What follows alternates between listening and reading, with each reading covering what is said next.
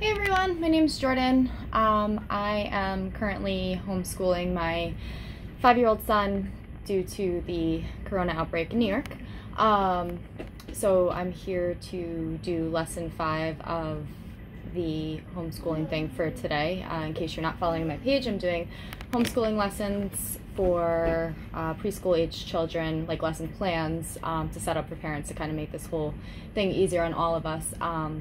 But lesson 5 today is creating this really cute crafty unicorn that I found online. Goes with the whole you theme.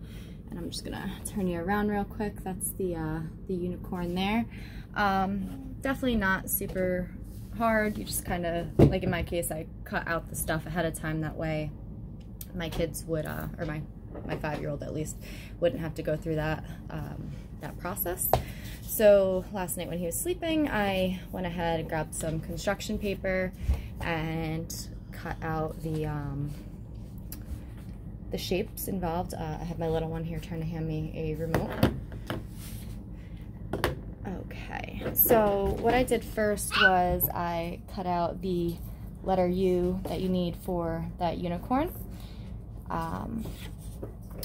You'd place the unicorn head on here, and as you can see, like, I pre-cut the strips and everything. Give the unicorn his little legs.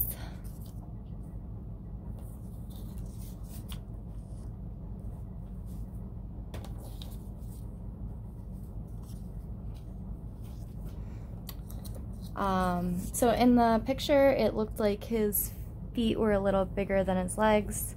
So I went ahead and did the same thing, and all I did was really cut out the bottom of the construction paper into a strip, and then cut 4 basically squares out of that, stacked them together, and then just cut the little triangle. So they were all uniform. You don't have to do that. You could do it individually. It's your kid's project. You're going to be proud of what they do no matter what, obviously. And then we add on the unicorn tail.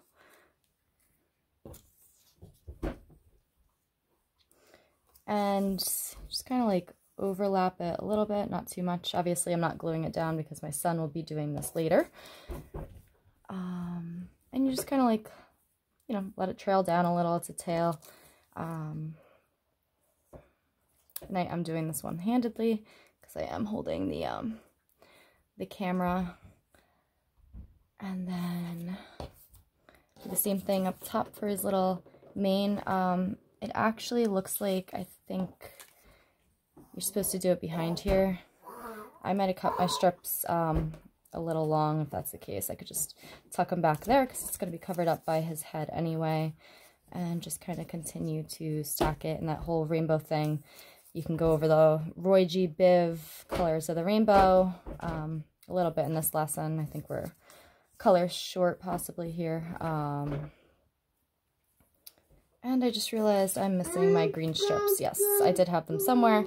Again, not like a huge requirement, but they did exist. Not quite sure where I put them. Then I'm doing the unicorn's head.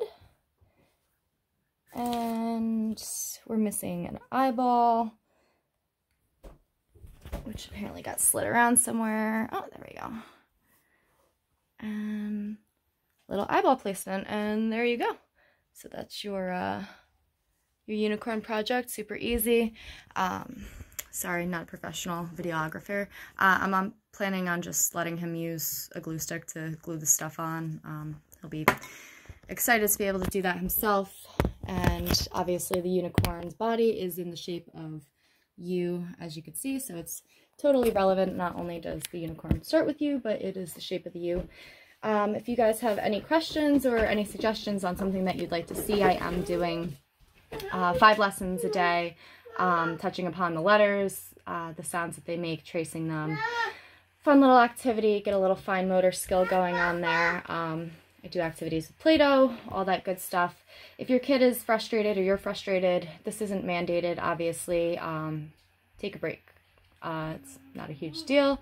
Come back to it, revisit it, because I know it's hard. We're all like cooped up, especially where I'm at. Everyone is, you know, not really allowed to leave the house unless it's essential. So it's easy to kind of get on each other's nerves. But they're kids, and this is new for all of us, and it's a new routine for all of us.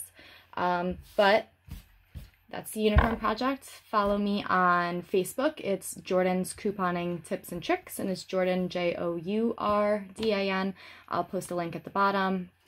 And again, I'm doing different lessons for preschool age children every day. So my youngest one is 2.5, so I'm trying to like get him involved a little bit. Super hard at that age. I'm also doing name traceables, so my son can learn to trace his name. So if you're somebody that's in need of that, just reach out to me. I can do it up for you real quick and send you the file. Just trying to keep the kids in mind in all of this. I know that none of us are born teachers or anything like that. I have 2 degrees not relevant to teaching, but we're all figuring this out together. It's a learning curve. And as you can hear, my little one loves puppies. So again, follow me on Facebook, subscribe to YouTube, share the video. It's a cute little craft project, even if it's not letter U week and you'll find this somewhere in the future. Little craft project for unicorns. Okay, great. Thanks, guys.